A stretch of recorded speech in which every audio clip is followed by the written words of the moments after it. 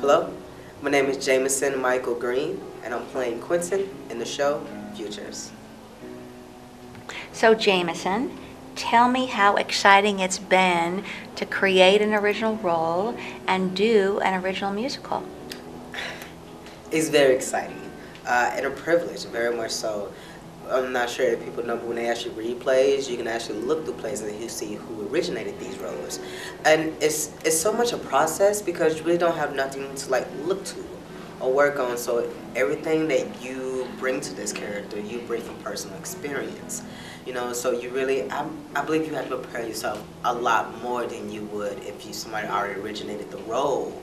And now you're like, well, I like how he did that. Maybe I can do that and put a twist on it. But this is all you. So it's a challenge, but also a privilege at the same time, let's say.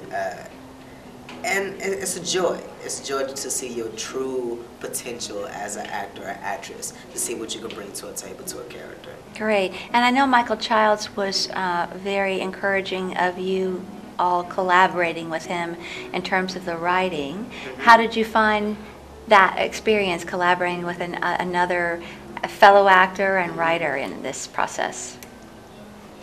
Different. Being a poet, I'm used to working alone. I haven't really came in contact. It hurts my soul, my core, my heart, my blistering soul. I just don't want to end up dead like the people closest to me. That's great. So Jamison, if there's something that you wanted to tell the audience, in fact, I'm going to ask you to just talk to the audience directly this time. Okay. Give them 2 reasons to come and see this fantastic production of Futures. Number 1, I would say you should definitely come see the show. It's because it's an original piece. When can you say that, hey, I remember that show that's now on Broadway. I was the first person to ever see that show. And getting that experience, be like, I was there, from the beginning, as definitely experiencing his own being. Number 2, I would say, I believe this musical would definitely, I won't say open your eyes, but give you appreciation of what you have in your life. To let you know that you're not alone, that we all go through ordinary experiences, but also trials and tribulations that we have to deal with at different times, ones or another.